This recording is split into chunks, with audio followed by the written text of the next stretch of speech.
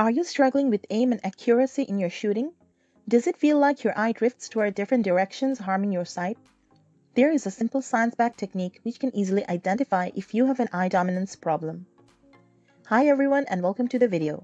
Today I'm going to be teaching you how to test eye dominance and how it can impact your sight in shooting activities. Let's get started. Eye dominance is an important concept to consider when engaging in any sort of shooting activity. Eye dominance affects the way a person lines up their sights for shooting. An example of an eye dominance issue is when the shooter's left eye is dominant but the rifle is held in their right hand. In this case, the shooter's dominant eye is not aligned with the sights.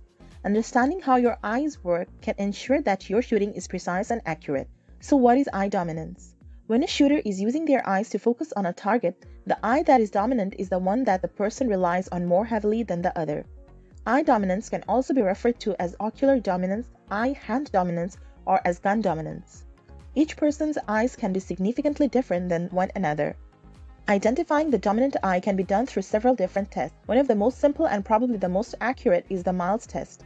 Here's how it works. Step 1. Put your hands together, making triangle shape directly in front of your eyes. Step 2. Close your left eye so that only your right eye is open. Step 3. Look through the triangle with your right eye and focus on a distant object. Step 4. Slowly move your hands apart.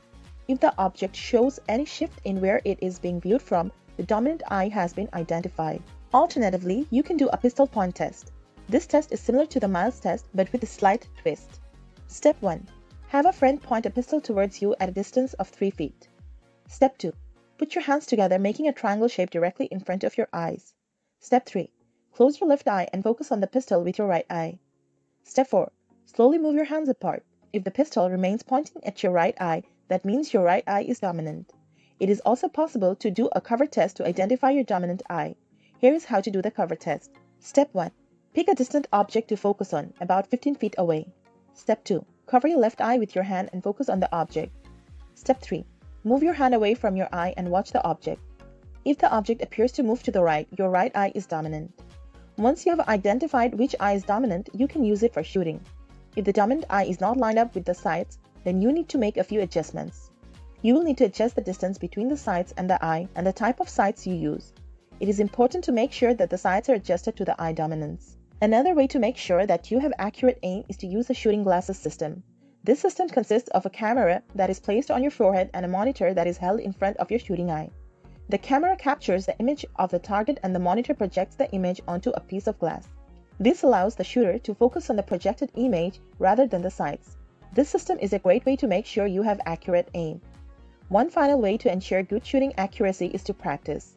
You can do dry firing or practice plays to improve your accuracy. The more you practice, the better your shooting ability will become. Testing eye dominance is an important step to making sure your aiming and shooting accuracy is on point.